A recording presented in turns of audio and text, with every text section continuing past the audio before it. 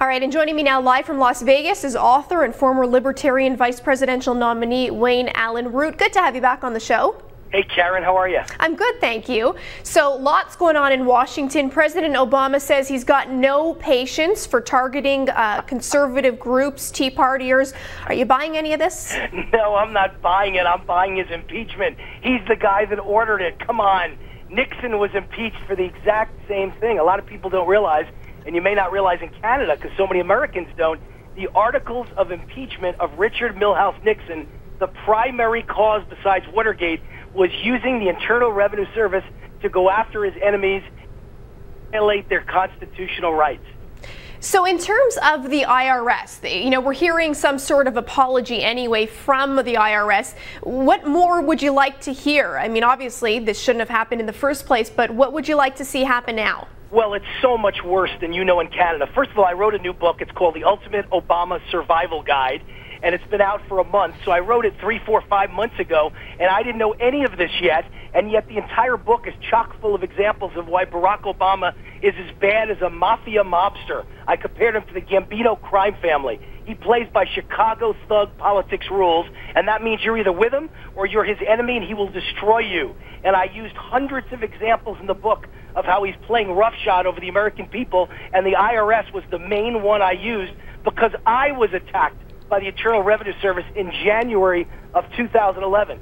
You have no idea how deep this goes, Karen. It's all over America. So, Wayne, if you can, elaborate a little bit about that. I know you describe yourself as the face of these types of attacks. What do you mean by that? Well, what happened? I think, first of all, when people hear that a Tea Party or some sort of charitable group was attacked, a political nonprofit, that's a faceless group. They don't get that excited about that.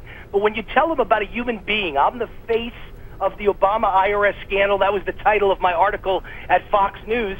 And literally, it was a chilling attack in January of 2011. It did not happen out of the Cincinnati office, as they claimed. This is only about Cincinnati. It happened twice out of the Las Vegas office. It's a long story that we can't get into in details on this show, but let's just say I faced down the IRS and won in court, 100% victory, total vindication, and 5 days later, guess what happened? New IRS audit. Unheard of, perhaps, in the history of America. My lawyers, my accountants, my entire consultant team said never in history have they ever heard of someone being audited 5 days after winning an audit, and the terms of that second audit were literally breaking the law. The IRS literally broke the law to come after me the second time, and now we're about to win on that one as well. The case has been settled.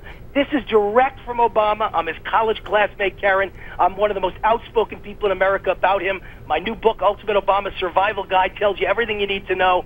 This guy is bad news, and most importantly, did you know in Canada that they targeted not just conservatives, but Jewish pro-Israel groups? This is literally radical religious persecution. It's un-American, it's unconstitutional, it is criminal, and people must go to jail. Wayne, always appreciate your enthusiasm. Author and former Libertarian vice presidential nominee Wayne Allyn Root. And I might add to that, psychic, since you called all this and you even wrote about it before it actually happened. Thank you once again for joining us. Appreciate your time. Thanks for having me on. The Ultimate Obama Survival Guide. It's an eye-opener. Get a copy of it. Will do. All right.